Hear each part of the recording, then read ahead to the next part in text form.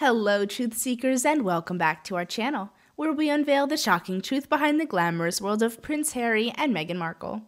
Ladies and gentlemen, brace yourselves for a jaw-dropping revelation that will shake the very foundation of the so-called fairy tale spun by the exiled duo, Prince Harry and Meghan Markle. Today, we are delving deep into the circus of deceit surrounding their royal exit, their insatiable thirst for the spotlight, and the puppetry that orchestrates their every move.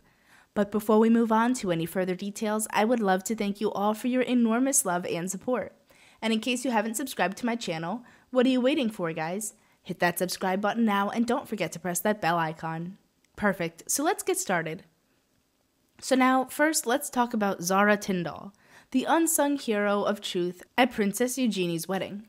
Amidst the pomp and circumstance, she delivered a biting remark that cut through the facade of Harry and Meghan's supposed marital bliss. Zara, with her keen wit and unfiltered honesty, dared to confront the prince herself about the deafening silence at his own wedding compared to the uproar at Princess Eugenie's nuptials. And oh, what a bombshell it was!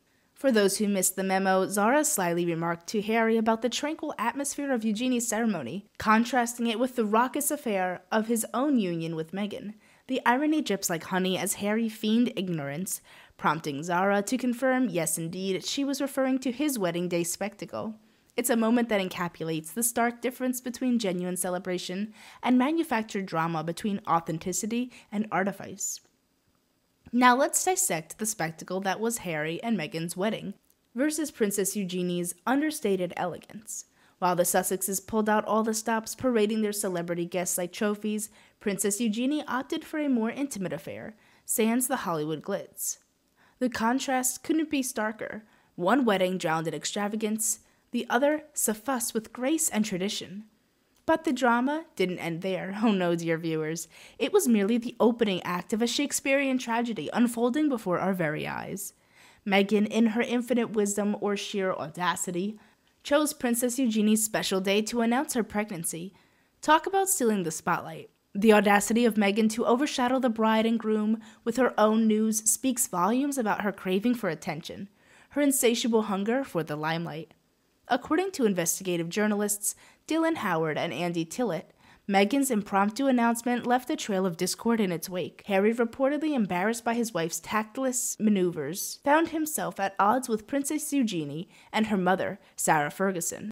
Can you imagine the gall, the sheer nerve it takes to upstage a fellow royal on their wedding day? But this isn't just a tale of royal rivalry or social faux pas.